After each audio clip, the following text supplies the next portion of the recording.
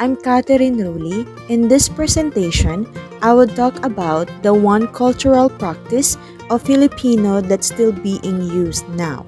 But before that, let's talk about what is culture.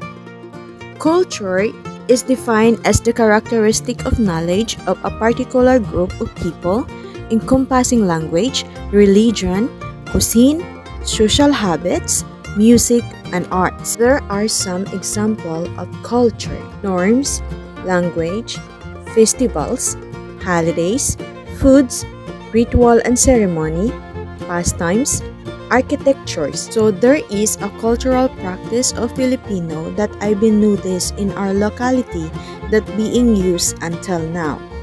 And that was Mano or Pagmamano. Pagmamano is a Filipino gesture often done by a young people to the elders as a sign of respect. This is done by gently stroking the elder's right hand to the young's forehead, especially in the provinces. The elder will say, "Kaawaan ka ng Diyos," "May God bless you."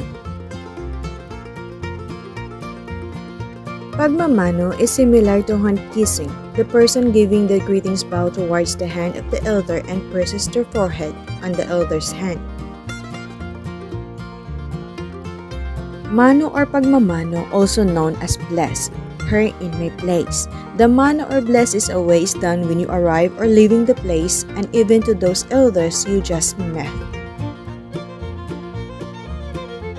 The word mano is the Spanish term for hand, while word po is part of the Filipino language used at the end of each sentence as a sign of respect when addressing someone older. Mano po literally translate to your hand, please. Before I end this presentation, let me show of you the one of inspiring quotes. Respect is one of the greatest expression of love. Thank you and God bless everyone.